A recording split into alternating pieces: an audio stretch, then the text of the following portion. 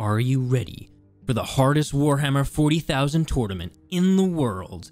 Nick, the Brown Magic Nanavati, Richard, the Machine Siegler, John, Florida Man Lennon, and Mark, the Great Unclean One Perry.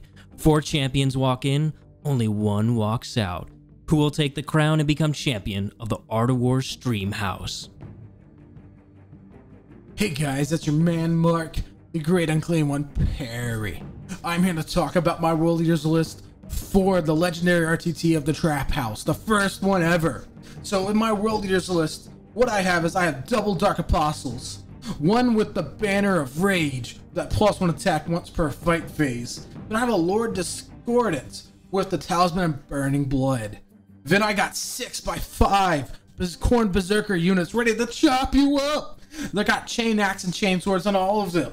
Then you got 2x5 Possess units. My little secret tech in for the next version of the list. I got 1 Hellforged Dreadclaw Drop Pod. I got 2 units of 7 Raptors with 1 Power Fist. And I got a Heldrake, yeah. And I got 2 Rhinos, 1 with 2 bolters, 1 with a solo bolter.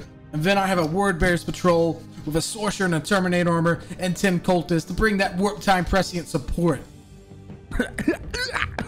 Sorry guys, I kind of had to fight that evil Macho Mark spirit out of me because I was just so excited for this RTT coming up, for this World Leaders army I'm about to play, and I just kind of got I just got a little overzealous in my heart. So Normal Mark is back here to explain the theory crafting behind the World Leaders.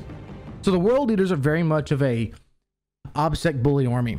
It's all based around that 30 berserkers that I have in the army that are in transports. One of the tricks that I use most commonly and the stratagems that I will try to abuse will be the 6-inch consolidation stratagem for 1 CP. So let's say that my opponent has a soft screen up front to block me off from getting on objectives, or he just doesn't have obsec on his own objectives because, you know, maybe it's more of a firepower list, maybe it's something like that. I'm just gonna fight that way. So what I'm gonna do is pile in and fight and then kill that unit. And then I want to consolidate, and I'm going to pop the stratagem to consolidate 6 inches. So then I go 6 inches, and since I'm berserkers, I'm going to go and I'm going to activate again, which will allow me to go never 3 inches and then 6 inches at the end of that activation. So that unit is going to ultimately, after it does that first fight, before it does its last consolidation and its first consolidation, it will go a total of 15 inches.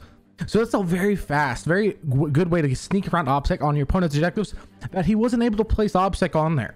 So that's one of the common tricks and gimmicks I will try to do, and this list is kind of built around.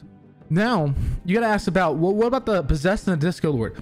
They work as a pair. They're there to help counter and be able to clean up Custodes, because they can, both of those units can get at AP free, which is really important because then Custodes have a stratagem for ignore AP 1 and 2, and the Berserkers can't get past that.